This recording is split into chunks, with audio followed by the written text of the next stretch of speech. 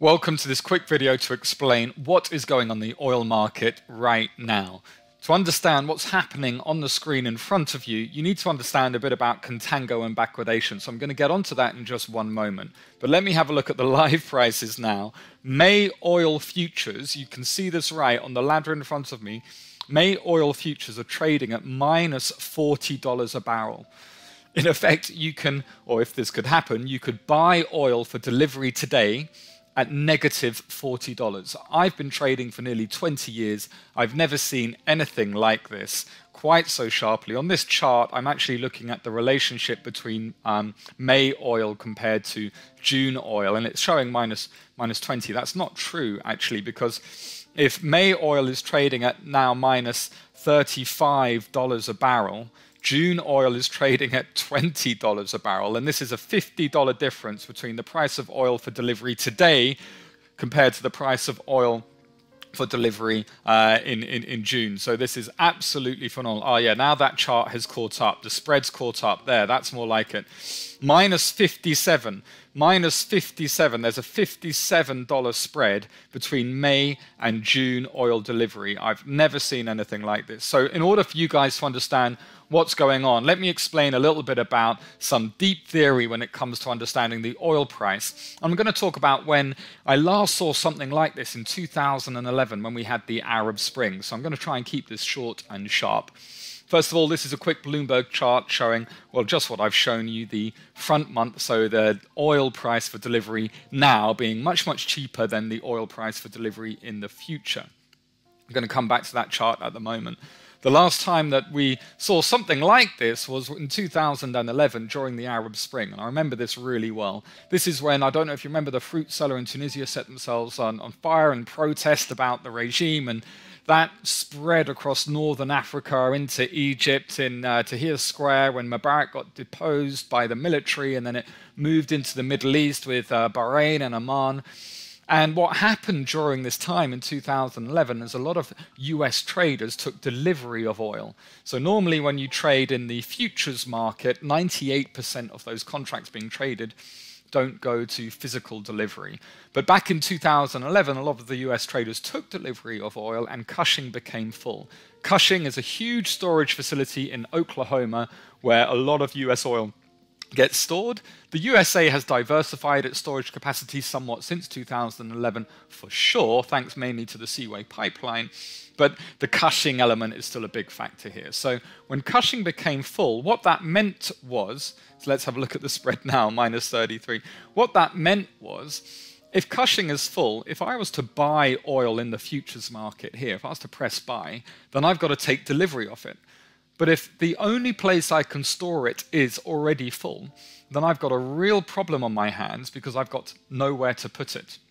Now, what happened in 2011, just to bring everyone back up to speed, was that meant that the price of US oil, despite everything that was going on in the Middle East with the Arab Spring, the price of US oil actually started to tick lower. And that confounded a lot of my colleagues who were trading the spread between Brent, that's the oil that derives its price from the North Sea, and WTI, that's US oil. A lot of traders would normally trade the relationship between Brent and WTI because they would tend to move together. What we started to find in 2011 is the WTI price started to move lower and the Brent price started to move higher. And that's because there was nowhere to store it. And that's exactly what we're seeing in the prices today. I don't know how many traders out there remember this and can relate to this scenario, but that absolutely what's happened since the coronavirus outbreak and since the Saudi-Russia power play is that storage capacities have been getting full. No one wants to receive oil now. They don't have anywhere to put it, which is why it's absolutely fine to receive it in June. We're trading at $20.39 in June. For December oil, we're trading all the way at $32, certainly, but for oil now, no one's got anywhere to put it. To understand why that's the case, let's have a look at the difference between contango and backwardation. I'm going to try and make this as simple as possible. So, in a normal commodity market where you have to look after a product and store a product, you would normally have something called a cost of carry. The cost of carry is the price that you have to pay to ask someone to store your commodity for you. So let's say if you look at a product like gold. If I wanted gold today, then I could buy it today for around $1,700 an ounce. That's great.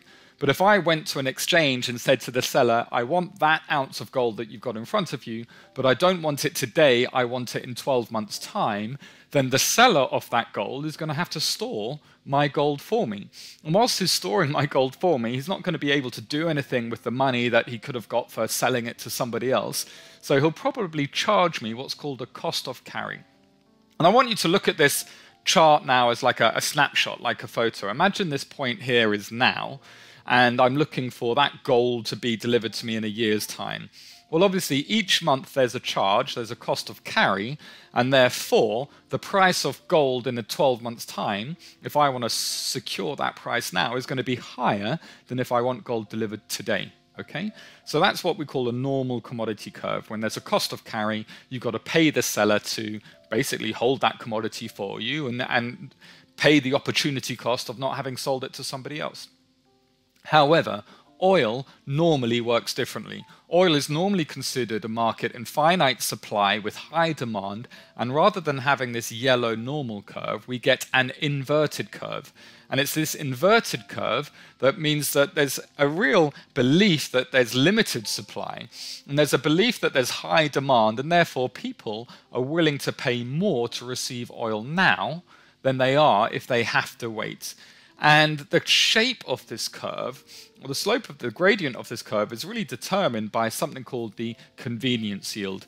If I find it incredibly convenient to have it delivered to me now, rather than in 12 months' time, then I want to pay a higher price for it now.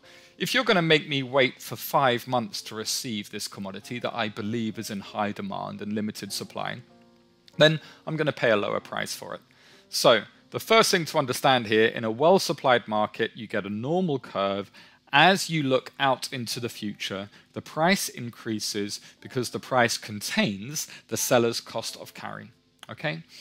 When you have a market with limited supply, the curve is inverted because the buyer is saying, even though you've got a cost of carry, I don't care. I want this now. It's an in-demand product, and I'm willing to pay a higher price for it now. So the longer you make me wait, the lower I'm willing to pay for you for the product.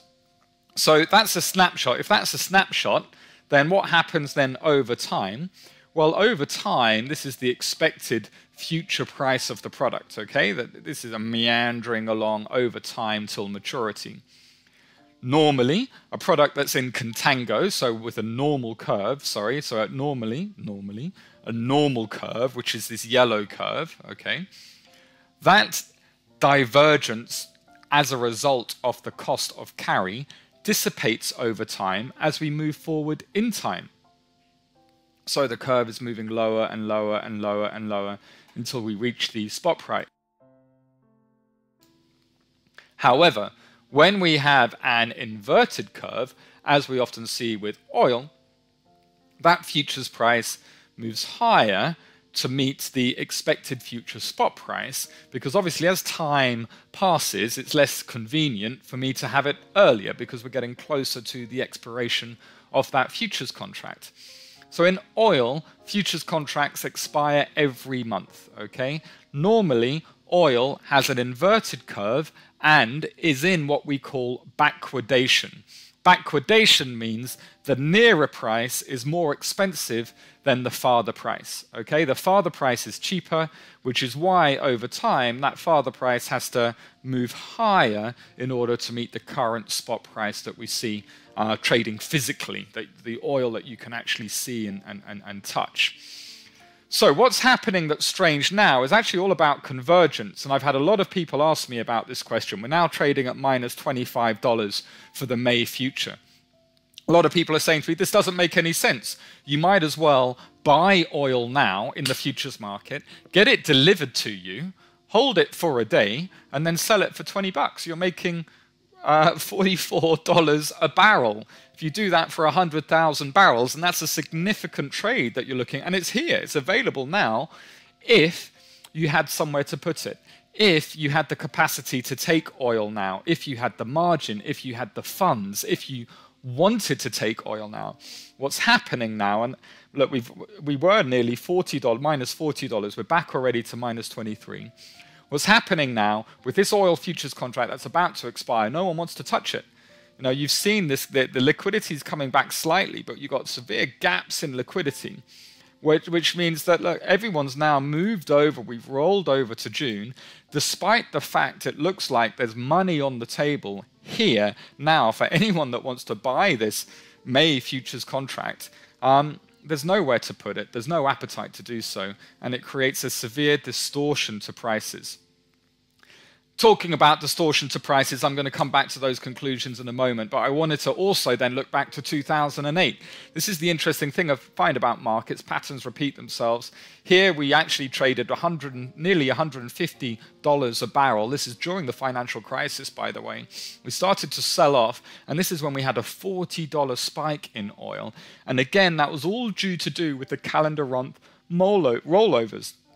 Many traders were short, they were holding onto their short positions, and all at the same time they got squeezed higher, pop, and had to exit their positions before expire, which normally happens about 9 p.m. UK time.